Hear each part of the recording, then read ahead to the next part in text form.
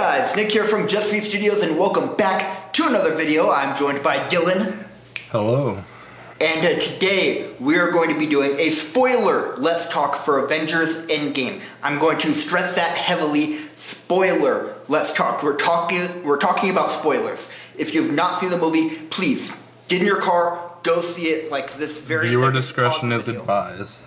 Viewer discretion is heavily advised because there are so many little moments of this movie that I feel like people wouldn't consider a spoiler, but you still need to experience.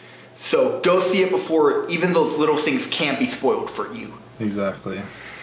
So, yeah, from here on out, we're talking about spoilers. We're going to basically talk through the entire film, give our thoughts, and just break it down. So, you've been warned. Absolutely. Yeah. So, ready to get started? Mm-hmm. So, basically, one of the first things that hit me in terms of, so this is what this movie's going to be like, is before we even got the Marvel logo, we got that scene with Hawkeye and his family. Oh my goodness. This is one of the first movies where I've seen a full scene, beginning to end, before the logo. And it has such impact. Like, looking towards the film as a whole, that scene itself plays such a big role. And we knew it was going to happen, what happened in that scene. Yeah, exactly. As soon as it started, I was like, oh, okay, I get it. I get what's about to happen and what they're doing. But then when it happened, you were still kind of surprised. Even if you were prepared for it, it still caught you by surprise. Yeah, and I also think a big part of that is Hawkeye's reaction. It wasn't like oh shit, this went down. It's that confusion of, wait, what's going on? Where's my daughter? Which, that just really hit. Because, of course, we as the audience know what happened. Mm-hmm. And we as an audience, it just gets us back into that mindset of, oh shit, that's right, that's how Infinity War ended. I forgot about that. Yeah, it was just, I think the scene was needed. It was a very purposeful scene that I think was well done. Yeah, and then we got the Marvel logo, which, interesting choice of music for that. Definitely. I'm used to the kind of, Marvel/Avengers kind of scene playing there, so when it was that different music, I was like, where are we? And then we got to Tony and Nebula on the ship. Mm-hmm. Which they really jumped right into that first act. I was expecting more of a lead-in. But it was just like, hey, Infinity War just happened here where all of our characters are.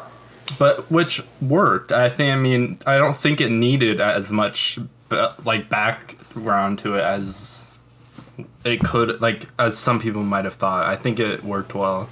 Yeah, and it really just played off of Endgame. Or not Endgame, Infinity War. We're assuming you saw Infinity War, and you know how it ends, so we're just picking up. Yeah, it's literally if you were to watch them simultaneously and put the whole 5.5 hours all together, it would just be one fluid movie. Yeah, exactly.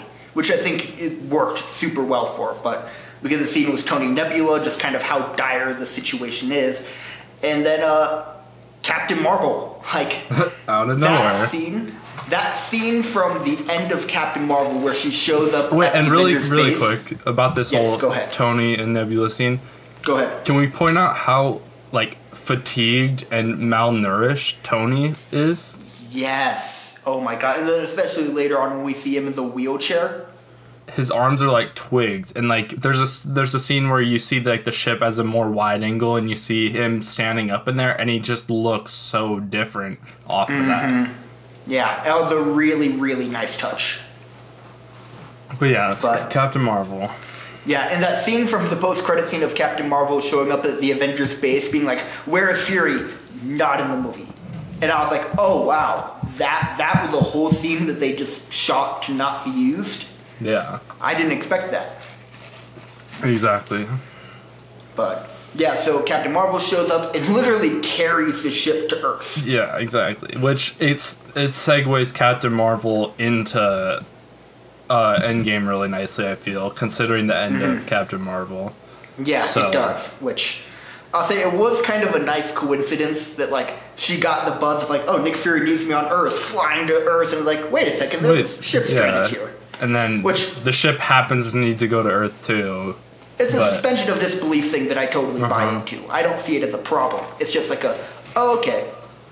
Well, it's basically if you were to think of Tom Holland being Spider-Man, he's like, oh, I'm just going to school, and he's like, oh, I see some trouble, and it's like, he goes out of his way really quick to solve the trouble and go back. Like, it's kind of the same thing, so I think it works. Yeah, so anyway, the Avengers are on Earth, and I didn't think Tony would have as much of a grudge of Civil War still, but he does, which it felt right, especially because now he lost Peter Parker. Yeah. Peter Parker is now gone, and he sees it as like Cap wasn't there to help out, which is a really big thing for him. And losing Holland was mentally draining on him. Yeah, and it also just, I guess, adds to that kind of perspective from Infinity War that everyone was kind of doing their own thing to stop Thanos. That like Captain didn't know what was going on with Doctor Strange, Spider-Man, and Iron Man on Titan, just like Iron Man didn't know what was going on with Wakanda. So, of course, it kind of feels like, from Iron Man's perspective, Cap just wasn't there. Like, I think everyone, for that aspect alone, like, had their own guilt behind it. Because, like, they weren't all bandaged together. They were all trying to do their own thing to solve the issue, which obviously proved to not work. So I think that played a big role into the development of the characters. The Avengers were not assembled. Which becomes significant later, for sure. Oh yeah, but anyway, basically they have that kind of pep talk of, well, let's just go after Thanos. We got the signature that came out of like, oh, he used the stones, and literally Captain Marvel, we saw that kind of clip from trailers and stuff of her just being like, okay, let's kill him. And they're like, okay, let's get that son of a bitch. And I think that's when you see the Avengers tag. Yeah, I think so. Of like Endgame. So that, I expected that to come around the 30-minute mark. And that was like, it ended up being the 5 or 8 minute mark. Exactly. It was way earlier than I expected. Which also bears the idea of like, oh, well, this isn't going to go well, is it? But to my surprise, it kinda does. I was expecting, so are we ready to talk about what happens on his farm? Yes. Okay, so they get on the ship, the Guardians of the Galaxy ship, and then they head over to Thanos' farm. And you just see Thanos, it's straight out of the comics, just kind of collecting fruit, putting them in the bag. War Machine had the perfect line of, oh great, Thanos has a retirement plan. Because that's what it really feels like. Yeah. And like, to be completely honest, I didn't expect this entire scene this early in the movie. I know. That was the biggest shock for me. Well, maybe the second biggest shock. Because Thanos, he's very at peace. And that peace is immediately disrupted by, I think, Captain Marvel just flying in. Yeah, Captain Marvel just flies in and knocks Hulk him. Bursts out from the floor in the Hulkbuster armor, grabs his arm, and they all kind of pull him apart, and Thor just straight up cuts his arm off. It was something people speculated, like, oh, why didn't they do that? And now they fucking did. Cut off his arm, but you get the reveal of the stones being gone. And then he does what he wishes he would have done in Infinity War. Yeah, although it's that thing of like, now it's really just out of revenge. It doesn't serve a purpose because he cuts off the head. It's out of spite because now the stones are gone. Exactly. And that was probably the biggest surprise that I didn't expect. That the stones were just gone. They're destroyed. That he used them to destroy themselves. So, yeah, that's like the first big crazy moment, in my opinion, of the film. Well, and then after that, we just cut back to... I believe the next part's 5 years, correct? Oh yeah, 5 years later. Which, I knew there'd be a time jump based on just Black Widow's hair. Yeah. That I didn't think it would be 5 years. I thought it would be like 1 year. A year and a half, maybe. They went all out and did a 5-year time gap. Well, and the reality is whatever number they put there, they could have easily put 3 years. They easily could have put 1 year and still had the same stuff that happened, and it wouldn't have made any difference. So I think with the 5 years, I think it just made it kind of more impactful with showing how it affected people. Yeah, and the fact that, like, we're used to the Avengers having, like, here's a problem, we're gonna solve it. Like, back to back. This was, we had a problem, and we can't fix it. We can't solve it, yeah. To the point where, like, you think maybe a year would go by, and by that point, they're like, you know what, we got it, we'll fix it. But 5 years is kind of that, it's over, you know? Exactly. And we just see, like, the world as a whole is just still trying to move on.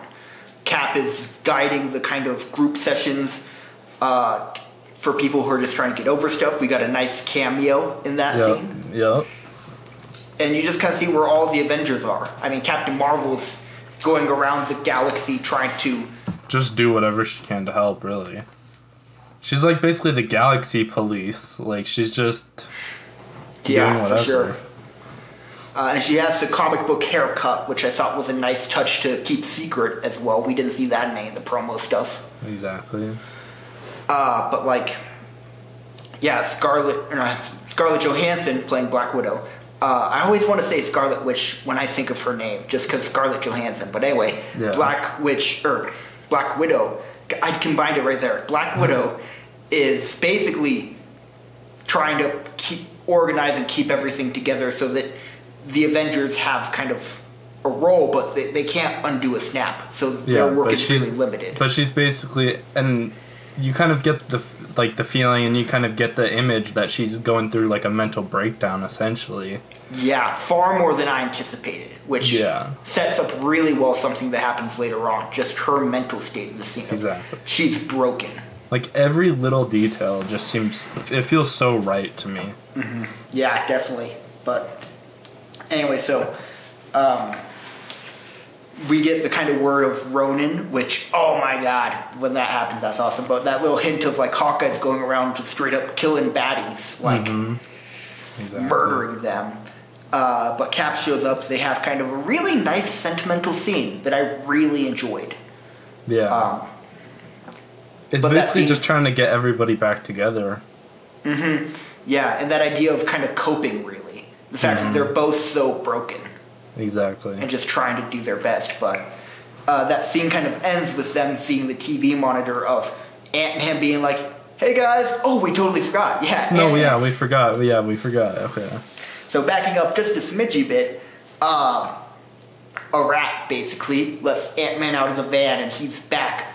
But for him, while it's been 5 years, it felt like 5 minutes, which then sets up the whole time stuff. Yeah. And the interesting thing is that we get that shot of Ant-Man at the front gate in the trailer, but I didn't even really put it together on, like, how he could get back. And in the moment of seeing, like, that shot from the trailer, you don't really kind of put it together on how, like, what his purpose is. And I feel that he plays such a big role, like, such a bigger role than he was initially thought to have played, if that makes sense. Yeah, it does. Which, the part I really liked was him, first off, he goes to kind of the cemetery to be like, oh, please tell me my daughter didn't get dusted away, and sees that his name's on there first. But then he goes to his daughter's, and just seeing her older, just a full-on, like, teenager, realizing she's gone 5 years thinking her dad is dead. Exactly. That scene was so damn impactful. Mm-hmm.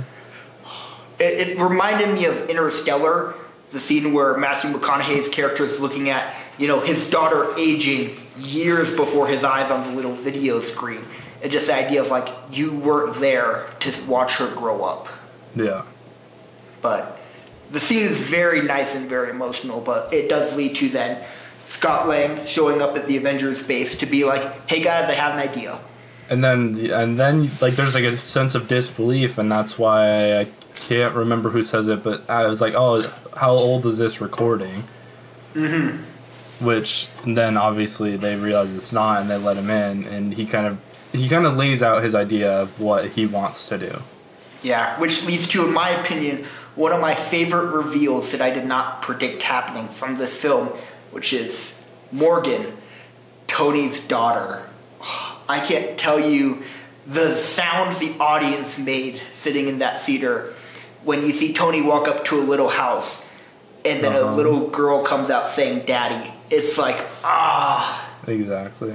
That she's probably my favorite aspect of the film. Just what she does for Tony's character. And after, because he shows up, they discuss like what he want to do, and they go to Tony's house essentially to try and get him on board and get his technological help essentially. Yeah. And that scene was so great to see. And again, it sets up something at the end of the film. Exactly. But it just, looking back from the first Iron Man to now, and just seeing Tony in that spot, it's like, that's it. Like, it's really fitting, especially for this film. And then I keep on thinking back to that part of Infinity War where Tony's talking about the dream he had where he and Pepper were having a kid. And just then in the following film, and that alone justifies the 5 years. Exactly. Because that's feasible for them getting married. Getting married, having, getting married, then obviously the 9 months to have the kid, and then the kid obviously needs to be old enough to be a viable character in the film. Yeah, and boy was she. Like, yes, she was. God, just everything she did for Tony's character. And just like, for such a small character to have that big of an impact in terms of the film and the story. Just, like, her screen time wasn't as that much, but when she was on, you knew it was something to look out for. Yeah, like, but anyway, Tony just show up. Yeah, they show up. Tony basically says, "I appreciate. It was nice seeing you guys, but no," essentially. Yeah, which makes sense in all honesty, because he has everything he could have wanted. Of course, because he didn't lose any. He lost Holland, but that was about it. Yeah. So, and the fact that he did lose Spider-Man, who was kind of a son to him, but in return he, married Pepper and has his own kid. He has a family. He's retired. He's not Iron Man. And just like, it makes sense. Of course, he'd want Spider-Man to come back, but he doesn't want to jeopardize everything he's gained. Well, not yet, anyway. But yeah. So then they have to go to the next person that might be able to help, which I thought was interesting for sure. I was expecting that to be a moment where that happens. But anyway, what we're referring to is the Bruce Banner Hulk, which I knew was going to be a thing in this movie, and it's also the natural progression from Ragnarok. But it's like, I thought there'd be a moment where you would see their conversation, but the first scene you see Hulk in, he's just like, oh yeah, I've been this way for a while. It's just the mind of Bruce Banner in the body of the Hulk. Exactly. And it's like, the combination. Like, you combine some of the features from Banner into the Hulk, and because this is the whole restaurant scene, right? Yep, with the kids trying to take a picture. That was so funny. And then Ant-Man, he's like, and that's something to note with this scene in particular. I feel like this was like one of the first scenes where the humor really starts to come out in the film. Yeah, definitely. I think the humor was just the right amount. I don't think it was overdone, but I think there was just enough.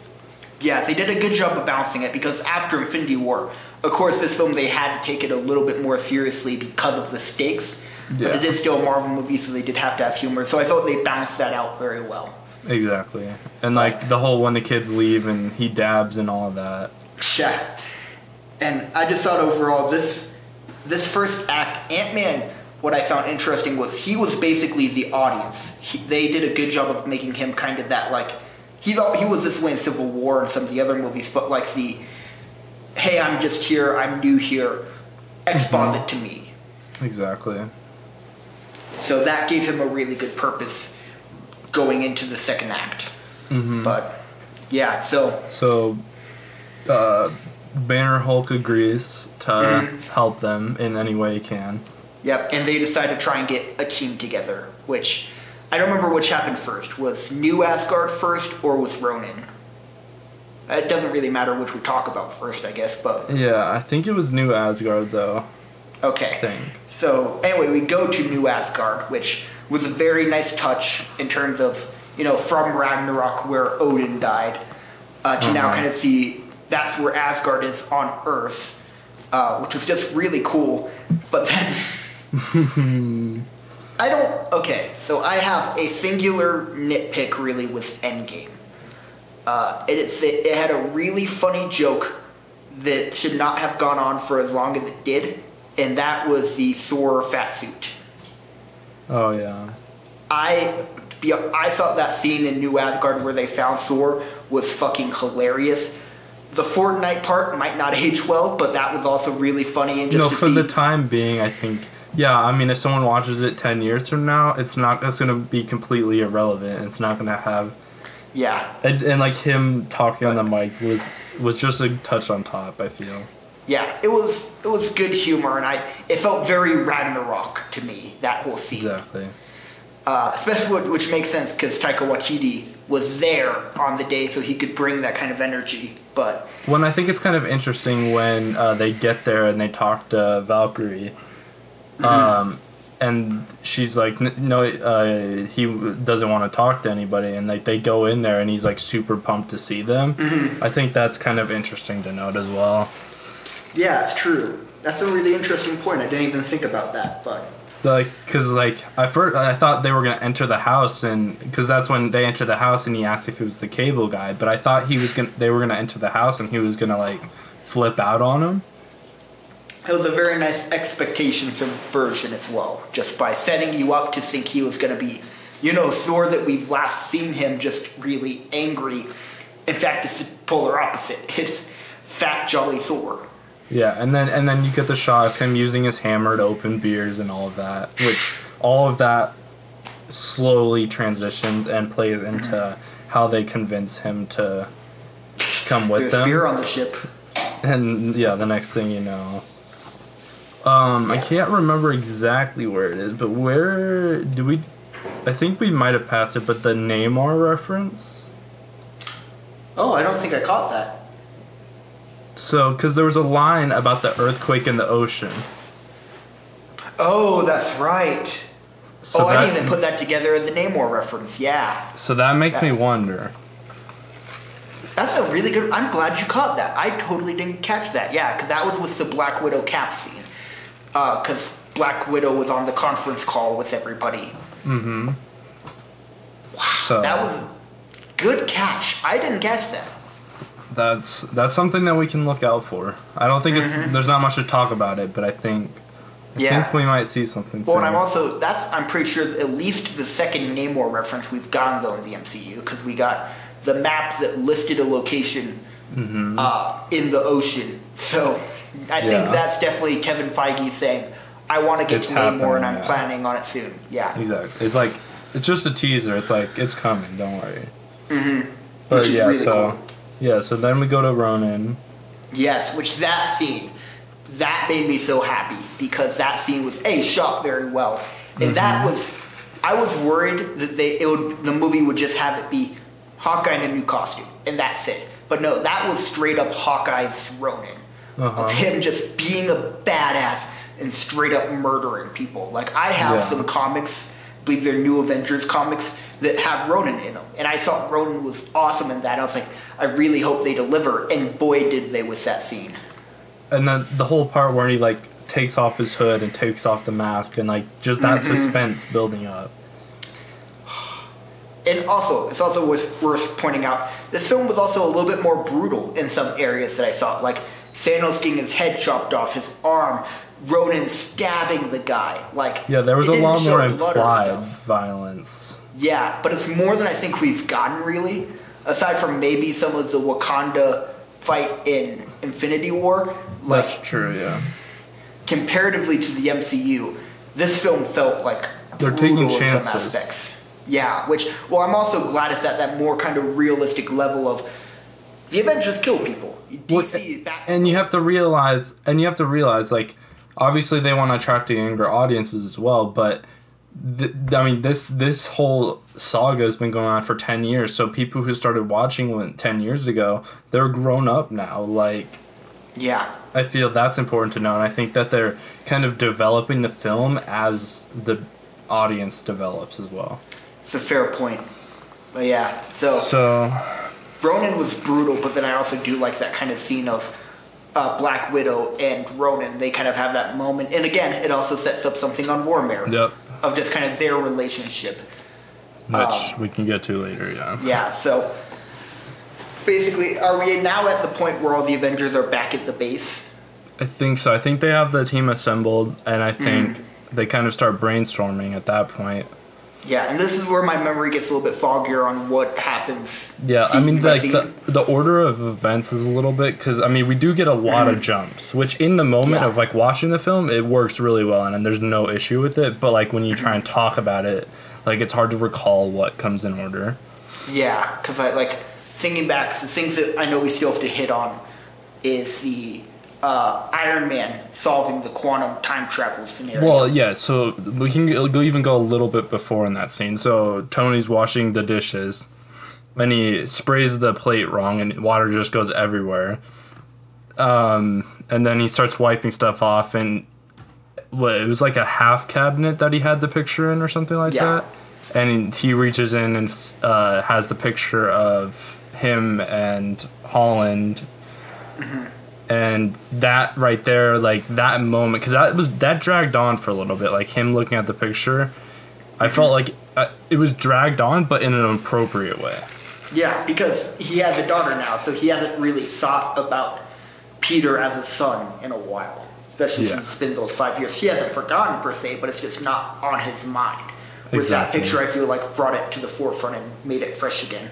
And he's like, wow, I need to do something about this, essentially. And so I think then we just get him cut to the basement where he's working on it. Yeah, so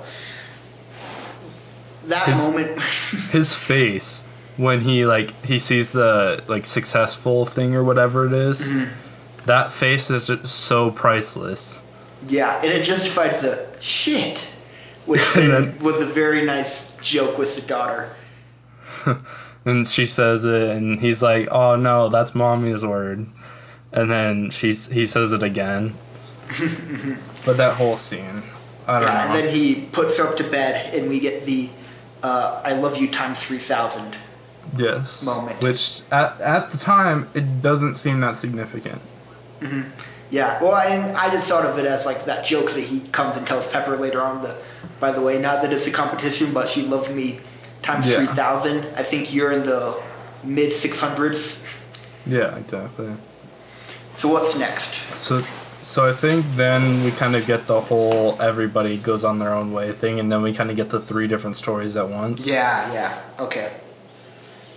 Which, that was one of the things I covered in my theory prediction that I thought they would do. They did it differently than I expected, because I thought it would be like, you know, maybe they split up, but only one group would be time traveling kind of thing, but they went to 3 different locations, and it was cutting back between that, which I thought was really cool.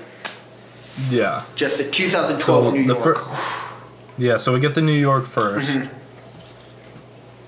Which I think was kind of significant because they drop in, and the first thing you really see is Hulk smashing things. Yeah, well, and that's the 360 of the Avengers, that classic shot. Oh, yeah.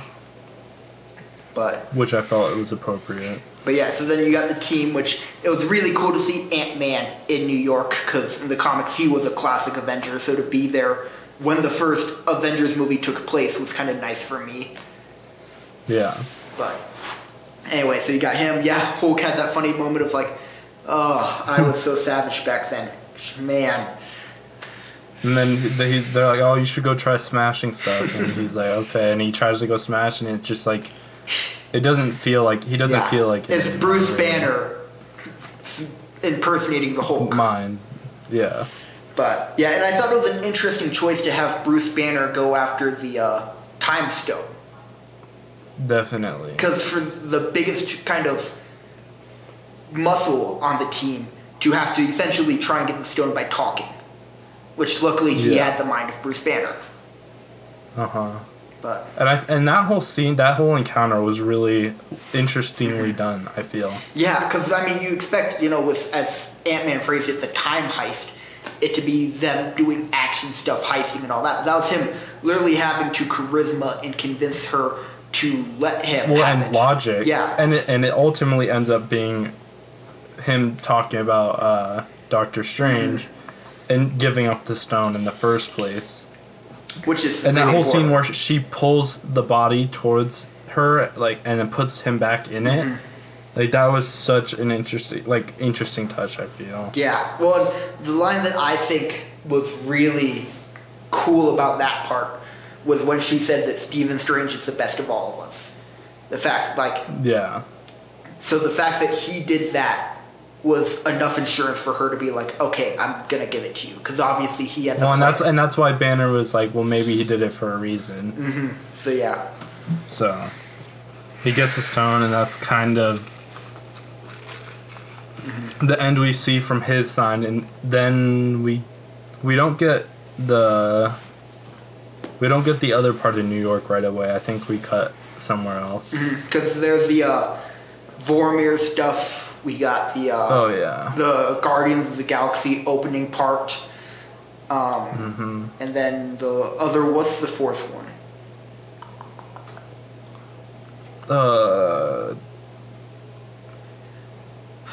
It's Dark. The elves. What's the second Thor movie called? That's how forgettable the second Thor movie was, but. We also got that. That was the fourth one. Okay. Yeah. But yeah, so which do you want to talk about first? Because I figure we can just run through. It's up to you. Okay, let's just finish New York while we're at it. So, because that's going to lead into another location anyway. So, basically, we get the whole part from a continuation, really, from the first Avengers, which I thought was really cool to see, because then we got the Crossbones and the secretary showing up, which we didn't know were a part of it back then. So we got that nice Cap Hail Hydra line. Oh yeah, that was. And they just let him take it, which was awesome. Yeah. Because I was expecting them to reenact the fight from Winter Soldier, but I think it was even more interesting to have Cap have to say the words "Hail Hydra" after all that he's been through. Like, that's on a much smaller level, of course, part of that, like, whatever it takes. Yeah, exactly. But he gets it and then encounters the other version of him who thinks that Loki is there with it. Yeah, because, yeah. And we get an awesome Cap versus Cap fight. Exactly. And we get to see plenty of America's ass. Yep. Which I think was a nice touch. Yeah, that's probably one of my favorite jokes of the film. You like recurring jokes. Yeah, because, I mean, they said it twice. So. Yeah, it's like the language line from Age of Ultron. Yeah, so then the scepter falls down during that fight, that whole encounter. Yep. And Cap wins by referencing Bucky. Yeah. So. And then... Well, and then here's something that I want to pick your brain about. So while that's all going on, Tony and Ant-Man are trying to get the Time Stone. And they get so close to it, and then Hulk, who had to take the fucking stairs, which was also hilarious, just knocks away the briefcase, letting the Tesseract yeah, because Ant-Man goes into older, or past Tony, and causes the heart attack, essentially. Yeah. But then in all the commotion, Loki takes the Tesseract and dips. Yeah, because after Hulk smashes open the door, knocks future Tony down, and the briefcase opens, and the Tesseract goes, like, it coincidentally goes right by Loki's feet. Yeah, and then, like you said, he just dips out of it. So here's my question with that. Is that stuff canon in the current timeline now? Because they go back in the past next and basically get it in the, I want to say, 70s. But there's, when Cap later in the film goes back to replace everything, can he undo that? Or is it canon now that after the events of the first Avengers, Loki escapes? And if so, that changes Thor 2, and how does that affect Loki's current status? That's a good point. I never thought of that. Because, like, that's a huge moment of Loki. He full-on escapes. The Avengers at that point could not track down Loki to wherever he just escaped to. Yeah. So unless Cap, using Thor's hammer, which, yeah, when he's replacing all the gems, tries to fix that, I don't know what that means. Because I'm pretty sure that timeline has to still be canon because Ant-Man took the Mind Stone back with him. So if they undid that, they'd also undo the Mind Stone. Yeah, I see what you're saying. So I just thought I don't know. That's really interesting. That could play a big point of Loki now being alive. Exactly. We'll have to see. Yeah. Anyway, so they have it set up where I think it could go either way. Which I think was the point. They wanted that to be ambiguous. Yeah. They wanted that door to be open. Especially with the new Loki show. But anyway, let's kind of breeze through the next kind of locations because we have then we still have a lot. We have a lot to go through. So we have basically the going back to the camp that Captain America trained at, where Tony gets to meet his dad basically, and have a great scene with him where they're kind of at the same points of their lives, both have a kid, and Tony can kind of finally see where his dad's coming from with a lot of that stuff. Yeah, and that connection, like that final scene, like after his dad drives away and you see like him just smile. Yeah. Like that was a heartwarming moment. And then kind of to counter that, Cap sees Peggy, which if I have to guess on like the Cap going back in time and becoming old part of the film, is that he does the Tesseract last and just basically changes it so he doesn't leave that room basically. And that's where he goes to Peggy.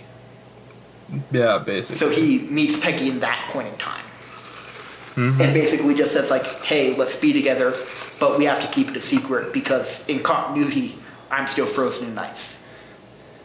Yeah, because we see that whole dancing scene at the end, which I think one of my favorite shots.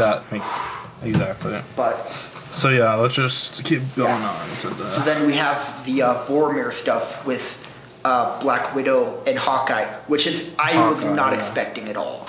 That whole scene there. Not at all. And it was one of the more powerful scenes of the film. Well, and when they went back there, like obviously I knew they were trying to get the Soul Stone.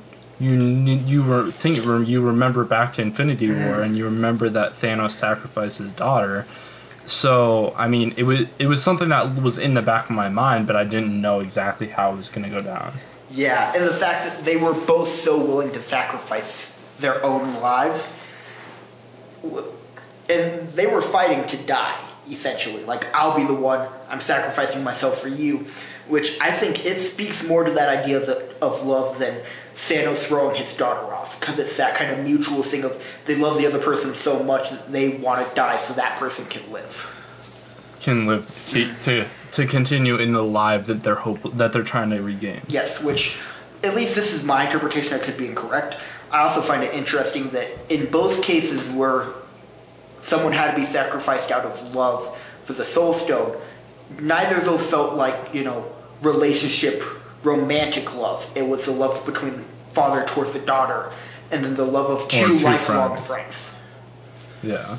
So I just found that also being interesting and neat thing. But yeah, then you get the moment of Black Widow dying. Yeah, and so you get that scene for a second where they're hanging off the cliff, and he has control of her. Yeah. And basically she's begging for him to kill her essentially.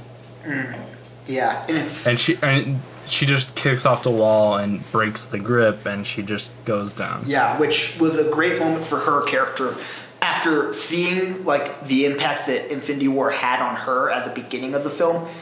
In that moment, I was like, it's got to be her. And then also what it does for Clint, the fact that now he's lost his family and his closest friend, is oh, that's so brutal. Exactly. But, and even when he has a Soul Stone. Well, and you get that scene of her body on the ground, and it stays on that for a good 10 seconds, I want to say. Yeah. And you just see her splattered on the ground, essentially. And then also that moment of, even when Clint gets the Soul Stone, he has that expression of he almost doesn't want it. When he just kind of splashes in the water. Thing. But he knows. Well, and when he goes back, because I think right at that moment is when they all transport back. So, because I think that was the last of the scenes. You're right, it is. But So, like, you get that... Once they transport back, he has, like, that guilty conscience because of what... He knows what happened. Yeah. But anyway, then you have the whole Thor part, which is at first still kind of comedic because it's that fat Thor, but he has a really nice moment with his mother. That was nice. And then Natalie Portman came back. I did not expect that. Yeah. For her to reprise her role as Jane. But it's really just kind of funny of Rocket having to go in and take the stone and just run out and everyone's like, get the rabbit! I'm a raccoon, fuck. Like, it was a nice moment with Thor, and then he actually... Here's another thing that I don't know how it messes with the timeline. He takes back Mjolnir and takes that with him. That's true. So in my brain, I see that as when Cap went to go reset everything, that's why he brought Mjolnir to give it back to that version of Thor. But I don't know how he'd get to Asgard to do that. That's true. So I don't know. But anyway, so there's that scene, which was very nice.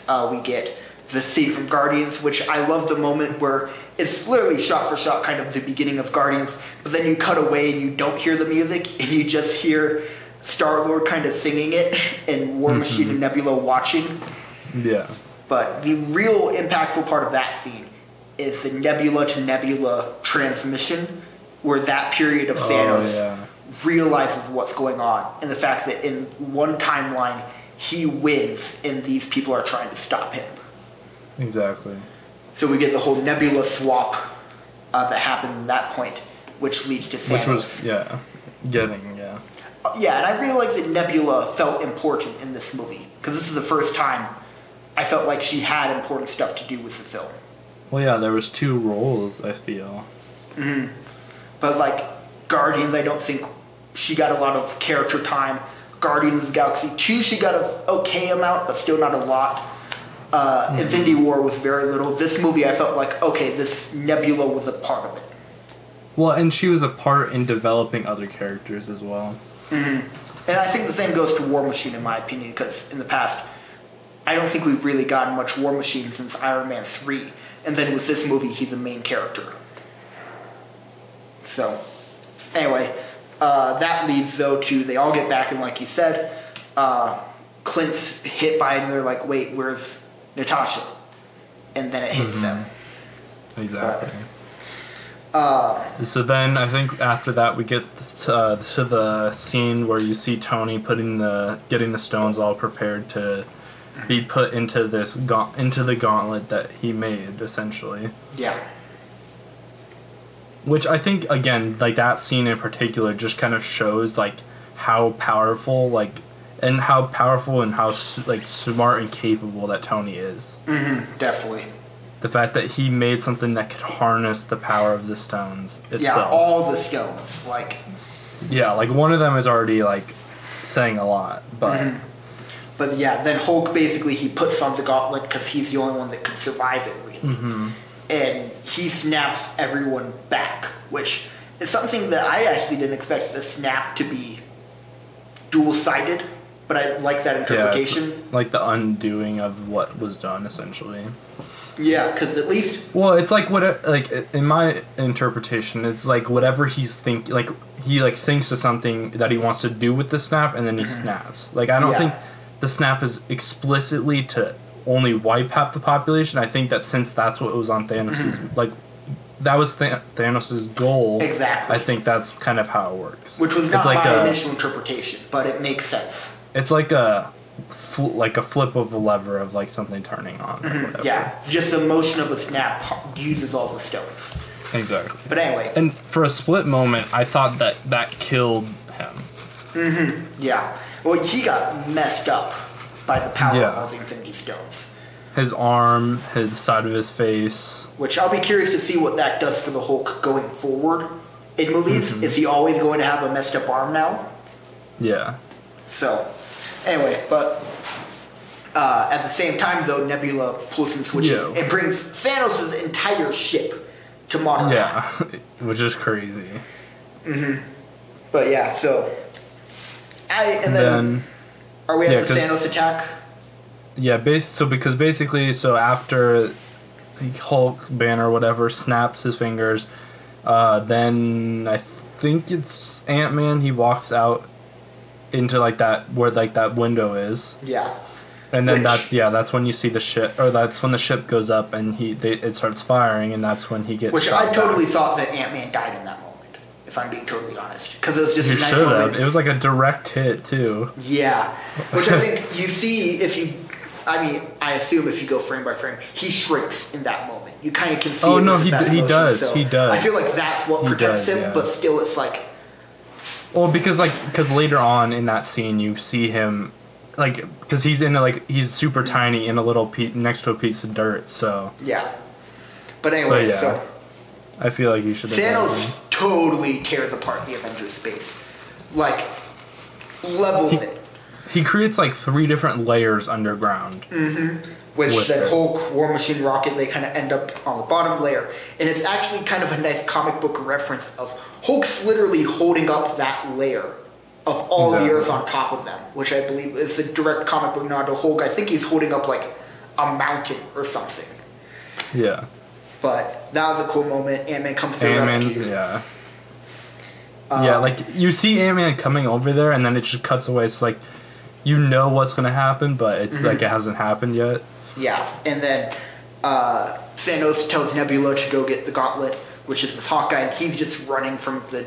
I forget what they're called, but Thanos' minions, basically. Yeah, exactly. He gets away from them. Yeah, and a moment that I actually want to kind of briefly touch on, but want to make sure we touch on, is Nebula and Gamora encounter Nebula, which is a very confusing sentence, but Nebula ends up shooting herself from the past. Mm-hmm. So my question is, how is she alive? Does that kill her? Yeah.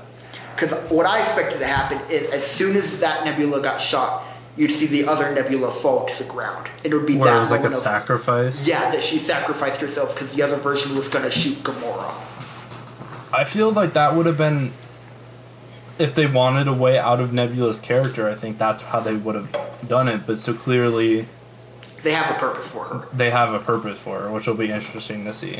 Especially because James Gunn wrote the script for Guardians 3 before Infinity War came out, I'm pretty sure.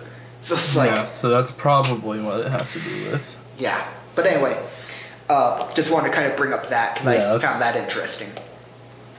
But the next big part, which is a huge part, is the main 3 Avengers. You got Thor, Cap, and Iron Man. See Thanos, and they're like, he doesn't have the stones. Now's our opportunity. Yeah, let's go. And that starts probably my favorite fight from the entire MCU.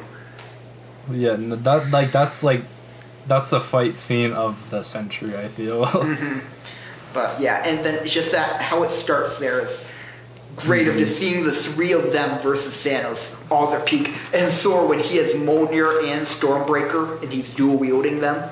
Yeah. It's so cool. Again, well, and even then, they're getting their butts kicked. Yeah, they are, which is saying something, because that's before Thanos had a single stone. Yeah, that's his raw power. Yeah, which I just thought was crazy. But I think out of all of them, I was really impressed with how well Cap managed, but then the huge moment is when Thanos is pushing Stormbreaker into Thanos' chest, kind of like what happened in Infinity War. Cap's chest? Into Thor's. Oh, yeah. Pushing Stormbreaker into Thor's chest, kind of like what happened in Infinity War. And then you just see Mjolnir come by and just whiz past. It knocks Thanos away, and then it flies back and Cap catches it. Mm-hmm. Which was the series that I kind of got from Age of Ultron, of the Cap being like, from that little jiggle, he's probably worthy, but just doesn't want to show off and take that away from Thor. And that was just kind of confirmation of that theory of Cap being worthy. Yeah. And I didn't know I wanted that so bad, of Cap having Mjolnir and a shield fighting Thanos. And that was that was incredible as a Cap fan. Exactly. But is there anything else with this fight we want to touch on before the on your left moment? I mean, I that whole Avengers Assemble moment. Yeah.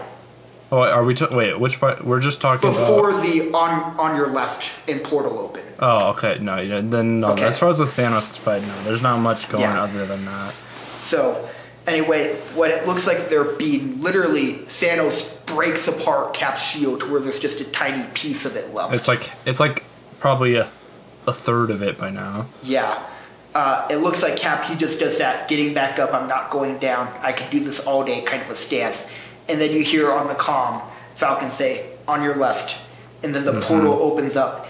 In that moment, I think I cried tears of joy just seeing everyone. Everybody pile out. When they said Infinity War was the biggest crossover event ever, Endgame immediately one-upped it. This was even bigger, in my opinion, than Well, because at first you see the first portal, and then you just see all the other portals open up, and just everybody comes through. Yeah, and just everyone from the MCU. And I think my favorite character coming through, like, my favorite entrance was Spider-Man's entrance. Same. Absolutely. He just swings, like, you just see the web come through it, and you just know it's happening, and it's just like that shot was so well done. Yeah, but you literally get everyone from the MCU there in that moment, and it's incredible. And then you get that wide shot of Thanos' army, and then all of like everybody just. Yep. And then you get the famous line, "Avengers Assemble," and it all kicked off, and that was like, that whole scene just felt so good. It was just so awesome, like. I don't even know if I can just talk about everything in it. So, like, what are the standouts for you of that part? Well, one of the biggest standouts is, I mean, it's towards the end of that whole fight scene. I mean, obviously, there's the fight. Everybody kind of slaughters everybody, and then it's the whole. You get that shot of all the women. Yep, I had a feeling that was what you're gonna say. Yeah, that was so cool. Like I got goosebumps. Like there was like at first it was like just a couple, and then just more and more showed up, and then at first I was like, oh, it's just a couple, and I was like, maybe there's gonna be some men too, and then it just slowly builds up, and it's like literally it's crazy. It made me realize how many female superheroes Marvel has, which was really cool to just see them all together and see how powerful they all are. I think it's partly the quality thing too. I think it plays a big role in it. Yeah. And like, I don't think I've ever been so happy to see Scarlet Witch. Because just like her vendetta against Thanos in that scene. Oh, yeah. It was like and then you have Captain Marvel leading it all. Because undoubtedly she's the strongest out of all of them, I would say. Yeah. Scarlet Witch is the close second, though. Close second, yeah. But like her line of after Thanos said like, I don't know who you are, and she just says, you will. She was awesome in that scene. Exactly. Especially. But yeah, it's like that, you're right. I think that was cool. And then the moment of Hawkeye getting out of the tunnel and being like, I gotta get it where? And Black Panther being like, give me the gauntlet. And just a passing off of the gauntlet. The passing. And then, yeah. So then I think I think wasn't it? Oh no, because then Peter takes it from after Black Panther. And then Marvel. Then he's just getting slaughtered, and then and then that moment between him and Captain Marvel where he's like, "Hi, I'm Peter Parker," and she's like, "Oh, nice to meet you, Peter Parker. Do you have something for me?" Like, I think that was, like, in the moment, because that, like, before that, you just have, like, straight, like, 3 minutes of just action. And so I think that brief moment of, like, relief was impactful. Yeah.